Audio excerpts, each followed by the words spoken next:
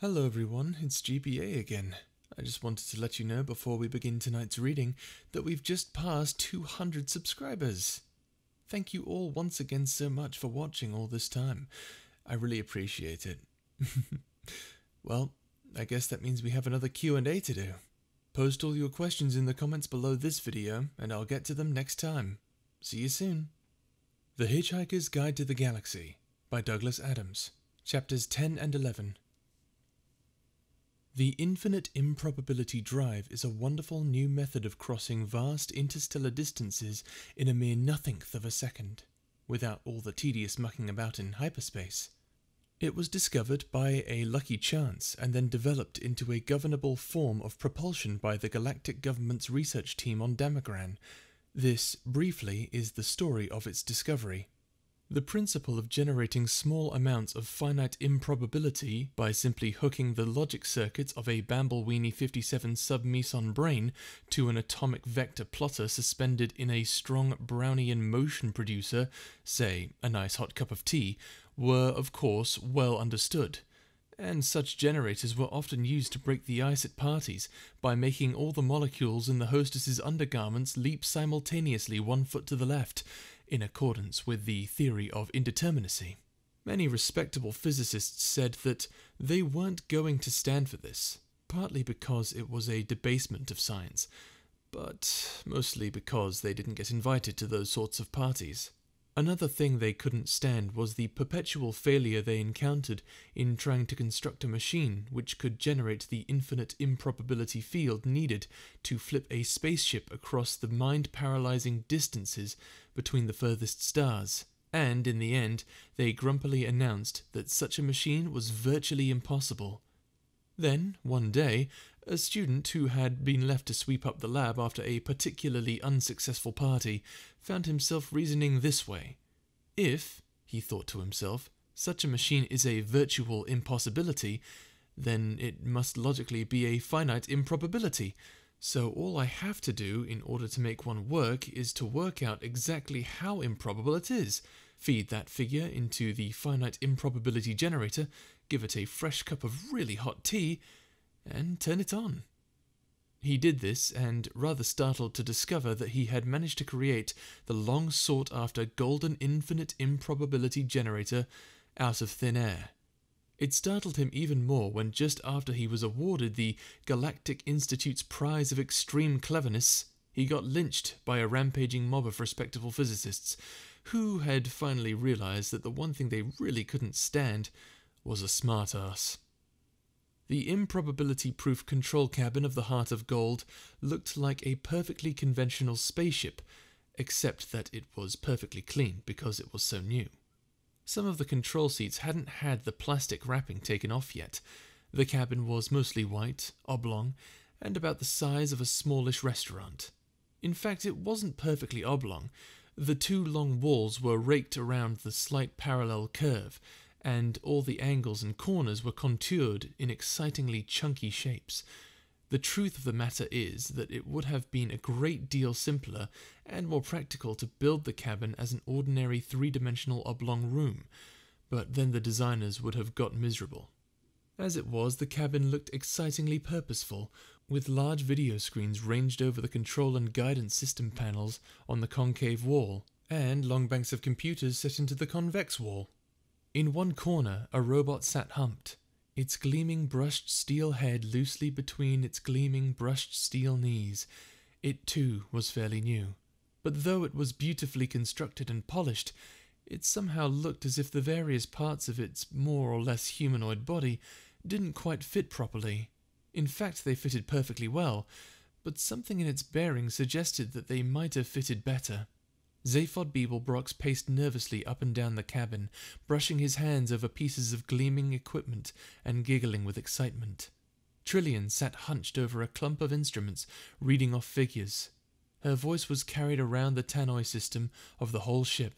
5 to 1 against and falling, she said. 4 to 1 against and falling. 3 to 1. 2.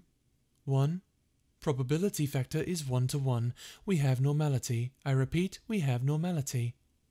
She turned her microphone off, then turned it back on with a smile and continued, Anything you still can't cope with is therefore your own problem. Please relax. You will be sent for soon. Zaphod burst out in annoyance. Who are they, Trillian? Trillian span her seat round to face him and shrugged. Just a couple of guys we seem to have picked up in open space, she said. Section ZZ9 plural Z alpha. Yeah, well, that's a very sweet thought, Trillian, complained Zaphod. But do you really think it's wise under the circumstances? I mean, here we are on the run and everything. We must have the police of half the galaxy after us by now, and we stopped to pick up hitchhikers. Okay, so 10 out of 10 for style, but minus several million for good thinking, yeah? He tapped irritably on the control panel. Trillian quietly moved his hand before he tapped anything important. Whatever Zaphod's qualities of mind might include, dash, bravado, conceit, he was mechanically inept and could easily blow up the ship with an extravagant gesture. Trillian had come to suspect that the main reason why he had had such a wild and successful life that he never really understood the significance of anything he did. Zaphod, she said patiently, they were floating unprotected in open space. You wouldn't want them to have died, would you? Well, you know, no, not as such, but... Not as such? Not die as such? But... Trillian cocked her head on one side. Well, maybe someone else might have picked them up later. A second later and they would have been dead. Yeah, so if you'd taken the trouble to think about the problem a little longer, it would have gone away on its own. You'd be happy to let them die? Well, you know, not happy as such, but... Anyway, said Trillian, turning back to the controls, I didn't pick them up. What do you mean? Who picked them up then? The ship did. Huh? The ship did, all by itself. Huh? Whilst we were in improbability drive. Well, that's incredible. No, Zaphod, just very, very improbable. Yeah. Look, Zaphod, she said, patting his arm. Don't worry about the aliens. They're just a couple of guys, I expect. I'll send the robot down to get them and bring them up here. Hey, Marvin? In the corner, the robot's head swung up sharply, but then wobbled about imperceptibly. It pulled itself up to its feet as if it was about 5 pounds heavier than it actually was, and made what an outside observer would have thought was a heroic effort to cross the room. It stopped in front of Trillian and seemed to stare through her left shoulder. I think you ought to know I'm feeling very depressed, it said. Its voice was low and hopeless. Oh, God, muttered Zaphod, and slumped into his seat. Well, said Trillian in a bright, compassionate tone, here's something to occupy you and keep your mind off things. It won't work, droned Marvin. I have an exceptionally large mind. Marvin, warned Trillian. All right, said Marvin. What do you want me to do? Go down to number 2 entry bay and bring the 2 aliens up here under surveillance. With a microsecond pause and a finely calculated micromodulation of pitch and timbre, nothing you could actually take offence at, Marvin managed to convey his utter contempt and horror of all things human. Just that? He said. Yes, said Trillian firmly. I won't enjoy it, said Marvin. Zaphod leaped out of his seat. She's not asking you to enjoy it, he shouted. Just do it, will you? All right, said Marvin like the tolling and great cracked bell. I'll do it. Good, snapped Zaphod. Great. Thank you. Marvin turned and lifted his flat-topped triangular red eyes up towards him. I'm not getting you down at all, am I? He said pathetically. No, Marvin, lilted Trillian. That's just fine, really. I wouldn't like to think that I was getting you down. No, don't worry about that, the lilt continued. You just act as comes naturally, and everything will be just fine. You sure you don't mind? Probed Marvin. No, Marvin, lilted Trillian. That's just fine, really. Just part of life. Marvin flashed her an electronic look. Life, said Marvin. Don't talk to me about life. He turned hopelessly on his heel and lugged himself out of the cabin. With a satisfied hum and a click, the door closed behind him. I don't think I can stand that robot much longer, Zaphod, growled Trillian. The Encyclopedia Galactica defines a robot as a mechanical apparatus designed to do the work of a man. The marketing division of the Sirius Cybernetics Corporation defines a robot as your plastic pal who's fun to be with. The Hitchhiker's Guide to the Galaxy defines the marketing division of the Sirius Cybernetics Corporation as a bunch of mindless jerks who'll be the first against the wall when the revolution comes, with a footnote to the effect that the editors would welcome applications from anyone interested in taking over the post of robotics correspondent. Curiously enough, an edition of the Encyclopedia Galactica that had the good fortune to fall through a time warp from 1,000 years in the future defined the marketing team of the Sirius Cybernetics Corporation as a bunch of mindless jerks who were first against the wall when the revolution came.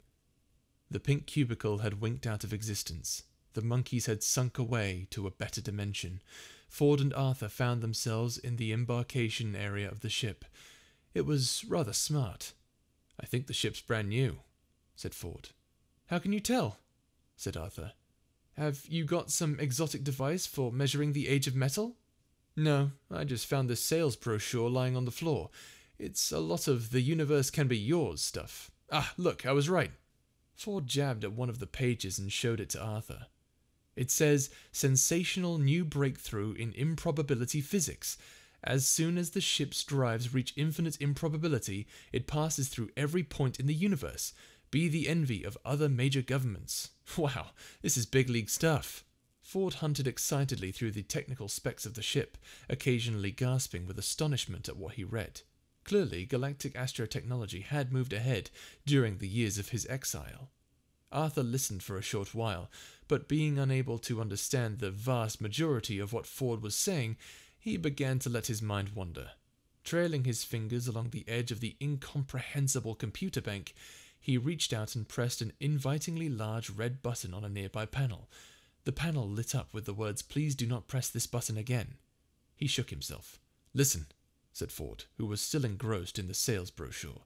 "A new generation of Sirius Cybernetics Corporation robots and computers with the new GPP feature." "GPP feature?" said Arthur. "What's that?" "Oh, it says genuine people personalities." "Oh," said Arthur. "Sounds ghastly." A voice behind them said, "It is." The voice was low and hopeless, and accompanied by a slight clanking sound. They span round and saw an abject steel man standing hunched in the doorway. "What?" they said. "Ghastly," continued Marvin. "It all is. Absolutely ghastly. Just don't even talk about it. Look at this door," he said, stepping through it. The irony circuits cut into his voice modulator as he mimicked the style of the sales brochure. "All the doors in the spaceship have a cheerful and sunny disposition. It is their pleasure to open for you, and their satisfaction to close again with the knowledge of a job well done." As the door closed behind them, it became quite apparent that it did indeed have a satisfied, sigh-like quality to it. Yum. It said. Marvin regarded it with cold loathing whilst his logic circuits chattered with disgust and tinkered with the concept of directing physical violence against it. Further circuits cut in, saying, "Why bother? What's the point? Nothing is worth getting involved in."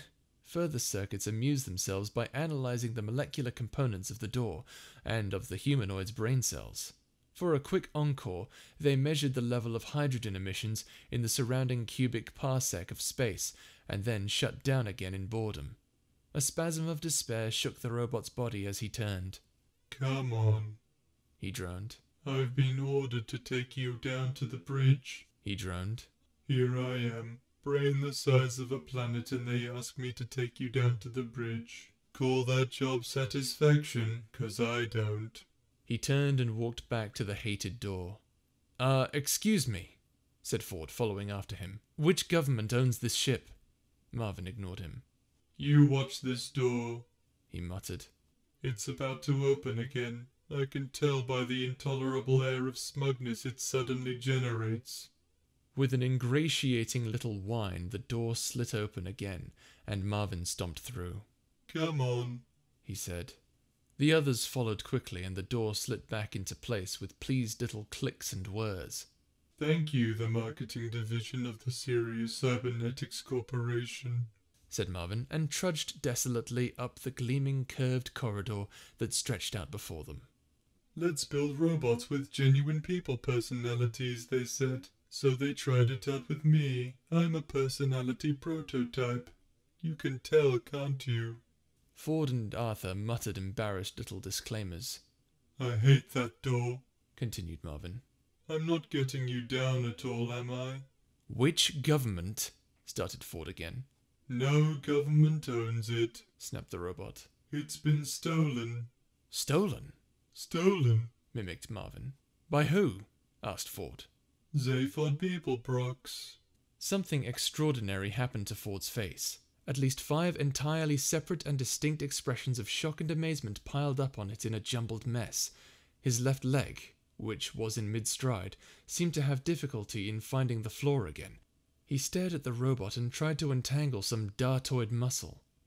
Zaphod Beeblebrox, he said weakly. Sorry, did I say something wrong? Said Marvin, dragging himself on regardless.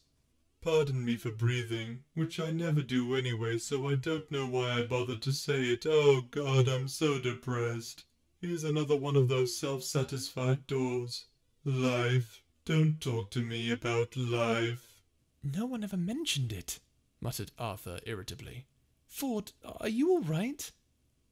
Ford stared at him. Did that robot just say Zaphod Beeblebrox? He said.